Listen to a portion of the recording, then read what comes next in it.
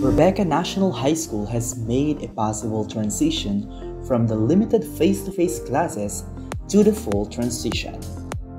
Last November 2, a great revamp of Law of Instruction gave way for many activities in the new learning setup.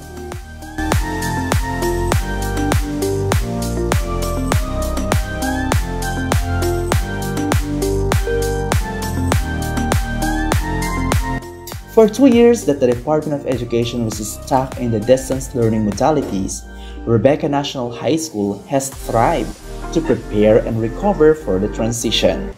Its goals to bring back its learners was made possible through the support of parents and other stakeholders.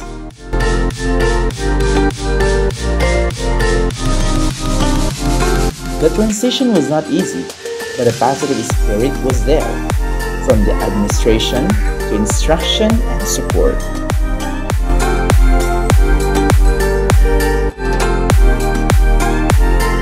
RNHS has still continued its safety protocols by requiring learners to wear their face masks and use alcohol all the time. Social distancing is regularly reminded. Instruction is on top of the school's main recovery transition.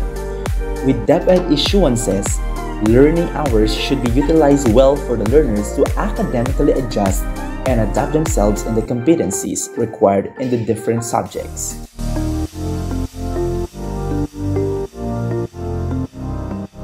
Reading recovery programs are also highlighted as one of the school's main goals, to help every struggling learner develop their sense of competence in reading.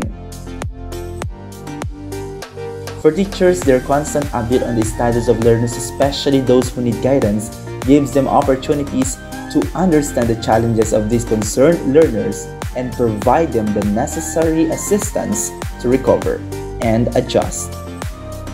Though the adjustment period is encompassing, the opening of full face-to-face classes is a ground to better uphold the dignity and pride in the Department of Education.